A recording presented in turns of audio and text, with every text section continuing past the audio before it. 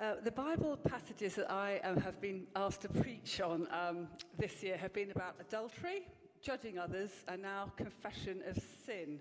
And I realise I run the risk of being known as a prophet of doom at this rate.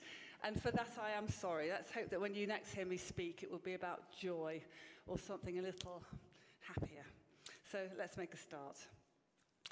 My parents-in-law used to walk past a house every day into town, and they passed a house with a really beautiful view. And my mother-in-law always wanted to live there, so she popped a little note through their letterbox once a year to say if they ever sold the house, would they please let her know, because they were interested in buying it. And 20 years went by, and eventually they got a phone call saying, yes, we're selling the house. You can have first dibs. They bought the house practically on the spot, but when they went round to see it, it wasn't really what they wanted, so they knocked it down, and they built another one in its place. It took over 2 years to build this house. Every tiny detail had to be decided, from the door fittings to the carpets to the paint colour. And eventually the day came when it was finally finished, and there was great celebration. They decided to enjoy that celebration with their friends, so they invited some people around. And one lady parked in their drive and then realised she was taking up too much space. So she put her foot on what she thought was the brake. It was the accelerator. Not only that, it was an automatic car, it was in reverse, and it shot backwards into the house, basically destroying it. My poor in-laws went rushing around the house to find out where on earth it sounded like a bomb had gone off, apparently. The noise was so great. So they rushed around the house looking for what on earth had happened. And when they walked into what had been the study, they found a rather startled woman still sitting in her car in a state of utter shock. What had been a state of excitement and anticipation to do with the finishing of their house turned into upset and disappointment. Thankfully, just to let you know, the woman was absolutely fine. But how do you begin to apologise for something like that? Box of chocolates? Sorry, just destroyed your house? It took a long time to put right. In fact, there were builders round the corner, and they had to put up 2 steel pylons just to keep the rest of the house from collapsing. But I imagine that Ezra felt a kind of a similar emotion. He just spent 4 months travelling to Babylon at a huge personal cost. They arrived in Jerusalem full of excitement and had a huge party, sacrificing burnt offerings to God. And at this point, their level of expectation must have been really high. The people were looking for revival, social and spiritual revival. Ezra was looking forward to a time of renewal when people would be thrilled to be back in the temple, worshipping God where God's presence was. He's expecting, no doubt, the people to be hungry for God's word. He had hope for a future Messiah from the line of David, and hope for God's kingdom to come over all the nations, and hope that God would bring his blessing, just like he promised Abraham. He was wanting revival, and then someone popped his balloon. He went from excitement and anticipation to devastation, a bit like Gareth's parents. So the Jewish leaders came to him and said, the people of Israel, including the priests and Levites, have not kept themselves separate from the neighbouring peoples. They have taken some of their daughters as wives and their sons, and have mingled the holy race with the peoples around them. And you'll notice at the end of verse 2, it says that the priests and the officials have been foremost in this. In other words, the leaders who really should have known better. And then in verse 3, we read about Ezra's great reaction to the sin, and he prays a prayer of confession. His prayer, which ranked with Nehemiah 9 and Daniel 9, is one of the great prayers of confessions in the Bible, and it shows us what the godly reaction to sin should be. I wonder how you feel and react when you hear news of another fallen Christian leader or your neighbour who's committing adultery. What's your reaction to sin? I think Ezra's reaction seems to us a little bit extreme. Why was he quite so upset? After all, the Jews are simply marrying people from another race. What's behind it all? So this morning we're just going to look at the way Ezra reacts to this news, and conveniently they all begin with the letter S. Firstly, Scripture. Ezra loves the law of Moses. It tells us in chapter 7, verse 10, "For Ezra had set his heart to study the law of the Lord and to do it and to teach his statutes and rules in Israel." Ezra was appalled when he heard about these Jews marrying pagans, because basically he knew God's word condemns it. Deuteronomy 7, 1 to 14, it says, God says very specifically in the law that they were not to intermarry. And so he laments, "For we have forsaken your commandments." So the first step of a godly reaction to sin is to recognize it from Scripture, which reveals to us what sin is. But how do we know what is right and wrong today in our changing culture? Well, we can look to Scripture to give us some general rules. We know, for example, that marriage is for life. So if you're a married man here this morning, you see a really beautiful woman across the room and you're thinking, I wonder whether God is calling me to leave my wife and go off with that other woman. The answer is no, he is not. Because we're told in this book, do not commit adultery. As always, God commands what is moral because he is looking out for our welfare. Some should say we should just follow our consciences. But when our sense of right and wrong has been formed more by the culture than by Scripture, we are naturally going to judge some things as normal, which the Bible would call sin.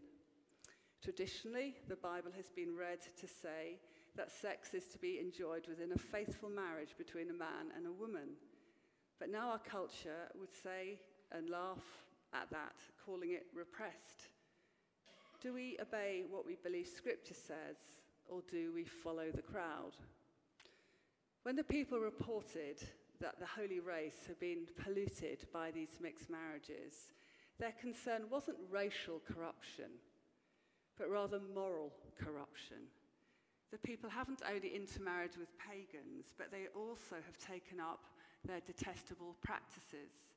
Everything from sacrificing their children in the fire to all kinds of sexual immorality connected with the worship of the pagan gods. And God knows, doesn't he, the tendency of our fallen hearts. He knows that rather than influencing their spouses to abandon their idols and follow the one true God, the Israelites would be tempted to mingle pagan idolatry with their worship of God. And this is called syncretism.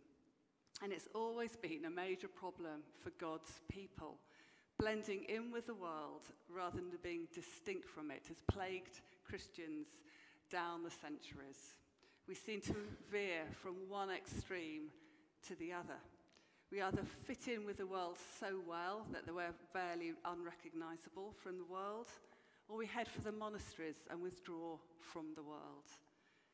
The problem with that is that Jesus wants us to be salt and light, and he wants us to go into the world with a distinct mission to reach the world with the gospel. Chameleons are well known for their distinct range of colours as they're able to shift in different hues and brightnesses. And they change their colour to match their backgrounds, as you can see from these slides. I heard about a chameleon who, against a red background, turned red, and when put against a green background, turned green. But when he was put against a tartan background, he exploded. Christians aren't called to fit in with their backgrounds, but we are called to be distinctive, to retain our Christian identity, wherever we are and whatever our circumstances. And being distinctive doesn't mean being odd. We don't have to start wearing really weird clothing and speaking in some odd religious language. A friendship with God through Jesus should help us to become more fully human. In this sense, the more like Jesus we become, the more normal we become. When the 19th century philosopher Søren Kierkegaard became a Christian, he declared, "Now, with God's help, I will become myself." The second S represents the word sad, so the godly reaction to sin is to mourn over it. I found it really interesting that the Jewish leaders didn't come to Ezra complaining that the people were greedy or selfish or dishonest. The sin that they and God are most concerned about, above moral corruption, is the state of their hearts. In the original command, God explained the reason for his prohibition. "For they will turn your sons away from following me to serve other gods." The issue is that by marrying people who worshipped other gods, that they would too land up worshipping the same gods. We all have passion for different things, don't we? Some cycling, some sewing, some dancing, some football. And all these things are well and good until they become an idol in our lives. It's so easy to be distracted from our real purpose, which is to love God and enjoy him forever. Mike Yaconelli writes this in his book, The Wittenberg Door. "I live in a small rural community. There are lots of cattle ranches around here, and every once in a while a cow wanders off and gets lost. Ask a rancher how a cow gets lost, and the chances are he will reply, 'Well, the cow starts nibbling, and when it finishes, it looks ahead to the next tuft of green grass and starts nibbling on that one. Then it nibbles a tuft of green grass right next to a hole in the fence. And then it sees another tuft of green grass on the other side of the fence, so it nibbles on that one. And the next thing you know, the cow has nibbled itself into being lost. And we are so prone to the same, nibbling ourselves all the way to lostness. We keep moving from one tuft of activity to another, never noticing how far we have gone from home, or how far away from the truth we have managed to end up. The first command is to love the Lord our God with all our heart, mind, soul, and strength. And anything that takes us away from that will cause God grief. He loves you. He really loves each one of you. And he loves me so much that he wants nothing in our lives that will distract us from his love. He loves us so much that he sent his only beloved son, Jesus, to die for us so that we could be in a relationship with God and have our sins forgiven. God is a jealous God, and he doesn't want any rivals for his affection. And that's what made Ezra sad, and that's what makes God sad. The wrath of God is provoked not because he's a killjoy and wants to spoil our fun, but he knows that sin leads to bondage and ruin, and he wants only the best for us. Verse 3 said that when Ezra hears the news about the people intermarrying, he tears his cloak and his shirt, he pulls hair from his head and his beard, and he sits down utterly shocked. Ezra is convicted of sin, identifying himself with the sinners, even though he hadn't sinned in this regard. This reaction to sin, some commentators say, it's just a cultural thing. And it may well be, but although I have rarely come across it, I have seen this reaction to sin. And I share this story with my friend's permission. Recently, a lady in my Alpha group asked to speak to me after we had met for the evening, and she'd recently become a Christian. And she suddenly had this realization, this conviction of sin. She realized just how dead in her sin she was. And she wept as she realized how badly she had behaved. And she was ashamed of her past life. She said to me that if I knew the sort of person she was, I wouldn't even be speaking to her. She felt unworthy to come before God. I reassured her that that was exactly why Jesus had died, so that her sins could be forgiven. And I prayed with her. And the following week, I asked her how she was. And she said that never in her life had she felt so happy, so free, and so light. Do we understand how much we have been forgiven? The greater the revelation of our sin, the more we will love Jesus.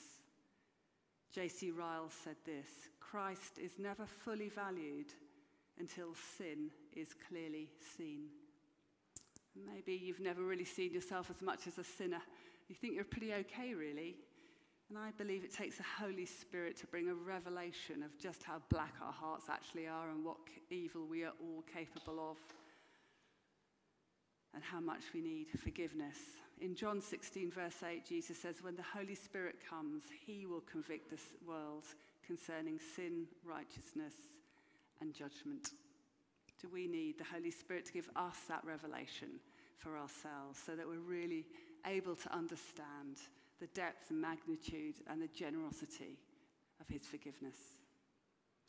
Many years ago, a correspondent of the London Times was reporting on many of the same problems and issues that we face today. And he ended every article with the question, what's wrong with the world?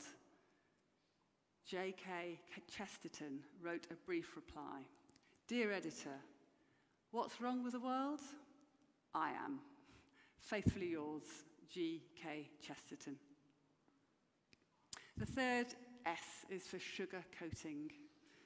The godly reaction to sin is to agree with God concerning his view of sin. I think we see so much in the media that deadens our hearts to the effects of sin. What at first shocked us, if you think of Mary Whitehouse and what she complained about, what we now see on our TVs every night, is very different. Because we're so desensitized towards sin, we fail to have the proper response to it, whether it's our own sin or sin in somebody else. We minimize it, we justify it, we ignore it. And I know that I'm really bad at facing the fact that I sin. James chapter 5, verse 16 says, confess your sins to each other and pray for each other so that you may be healed.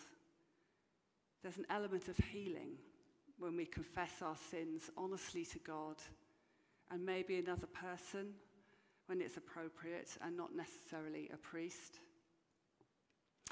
Many years ago, I was expecting our fourth child, and Gareth and I went very excitedly along to the scan. And the nurse asked us whether we wanted to know the gender of the baby, and we said, oh, yes. Having already had 3 boys, we were very excited when she announced that it was a girl. She then disappeared out of the room for a while and told us to wander around the car park because she just wanted to double-check what she'd seen. And we eventually came back, and she scanned me again, and she said, it's a boy.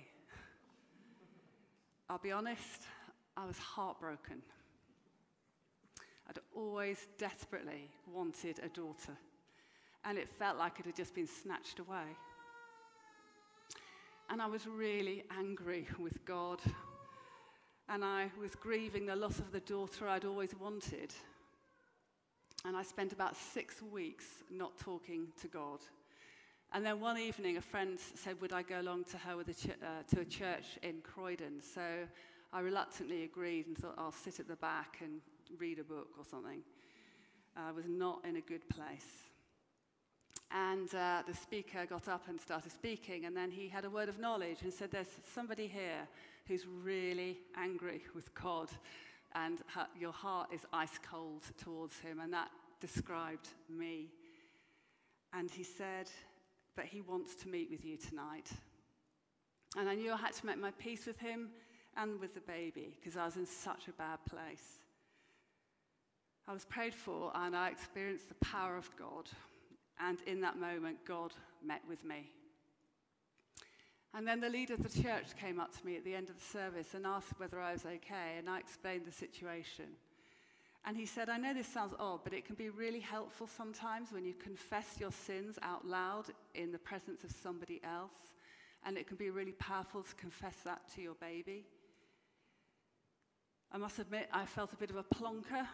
I'd never done that before, and I knew I had behaved appallingly. And so I confessed my sin out loud, saying sorry to God for behaving like a spoilt child, and thanking him for the precious gift of this child. And I said sorry to my baby for not accepting him. And as I prayed, I had a wonderful picture of me and my child and Jesus in a garden, just kind of enjoying each other's company. A wave of gratitude swept over me, and I welcomed him for the first time. And I felt such joy and release and peace. Having had the perfect pregnancy up to that point, I was surprised when the following day I started to bleed. And to our sorrow, we lost little Isaac.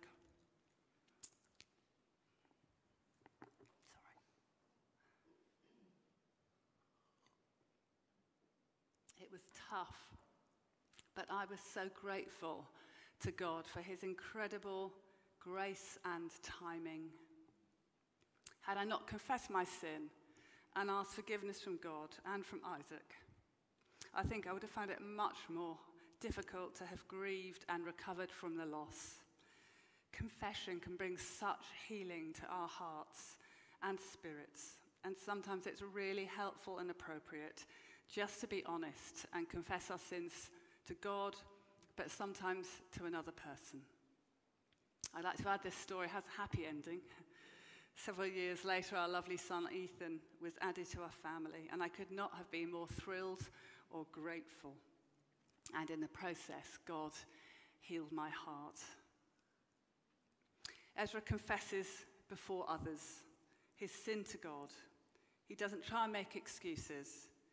Ezra calls sin, sin, and he admits his shame because our iniquities have risen over our heads. And then he goes on to list their sins. And he also doesn't gloss over the effect of sin on people.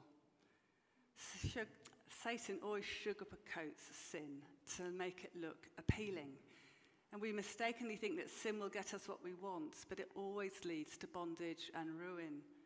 God's word plainly warns that sin not only enslaves us and eventually destroys us. Ezra's prayer reveals where the nation's sins had led them. In verse 7, on account of our iniquities, we have been given into the hands of the kings, to captivity, to plunder and open shame. And he acknowledges that if they don't repent, God may destroy them so that no remnant remains. And the last S is for salvation. Confession throws a person onto God's undeserved grace and mercy based on the sacrifice of Jesus. Ezra doesn't then ask for a favor. He actually admits they've been punished far less than they deserve. Again, God's grace.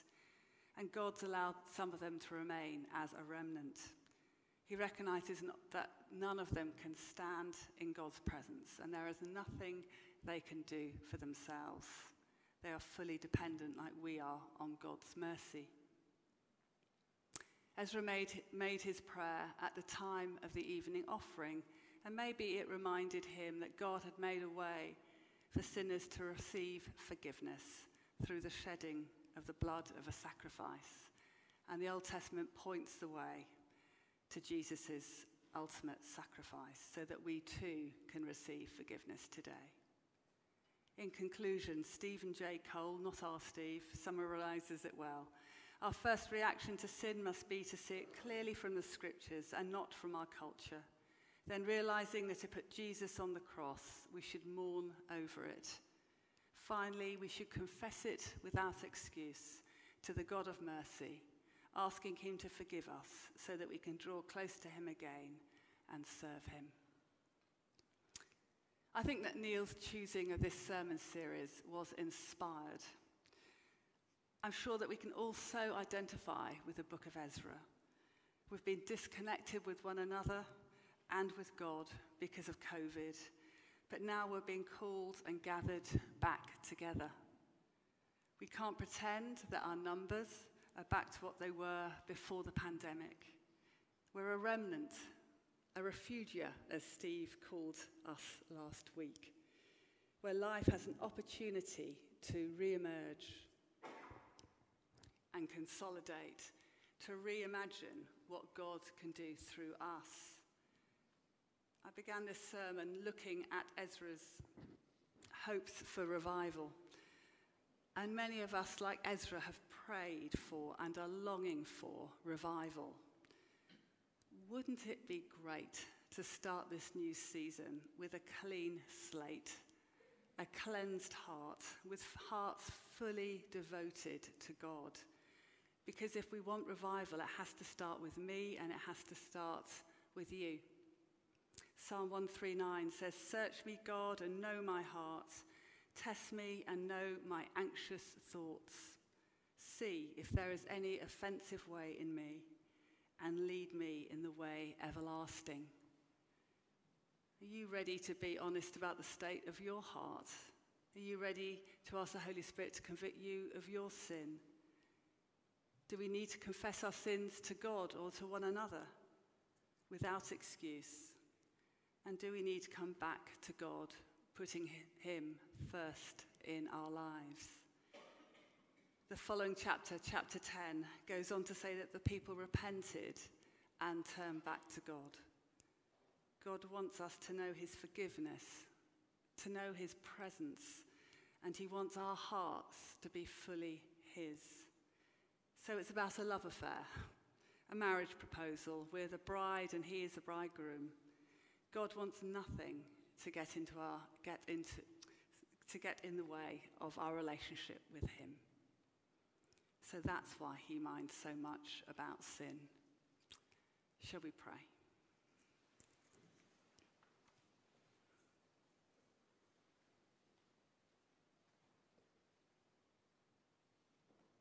Father, we thank you for Jesus, who makes a way for us. That there is no sin, too small or too large, for him to forgive. And Holy Spirit, I pray that you would bring your conviction, not some guilt, not some bad feeling, but your conviction of just things that we've done in the past or the present that displease you.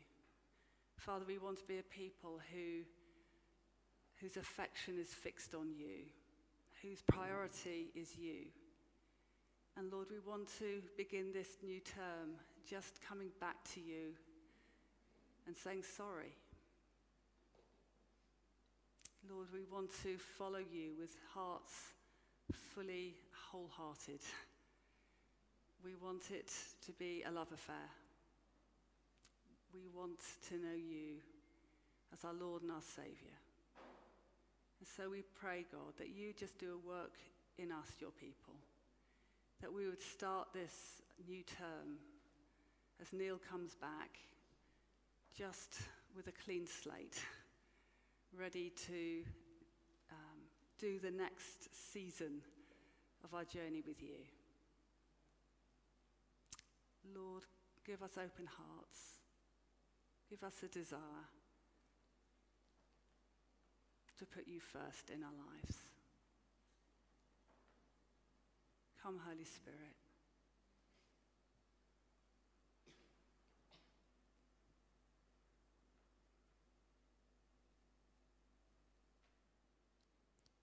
And Lord, I pray too, if there's anyone here that maybe something happened a long time ago and they've never told another living soul, would you give them the courage to open up to somebody else and allow them to confess their sin? And Lord, would you bring healing and restoration to that person? In Jesus' name, amen.